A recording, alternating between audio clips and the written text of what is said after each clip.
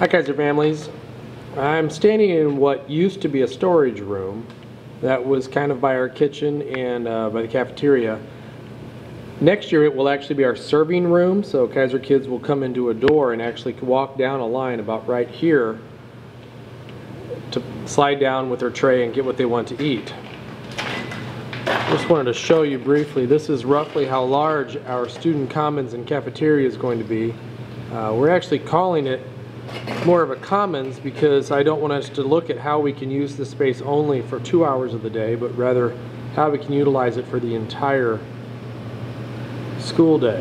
It's going to be rather large and rather open. It's going to be great. We're going to have various types of seating, including some counter seating with some connections for internet, and so students may be able to plug in a laptop actually along those walls right over there. Lots of changes going on down in the lower level of Keysor right now, that's for sure.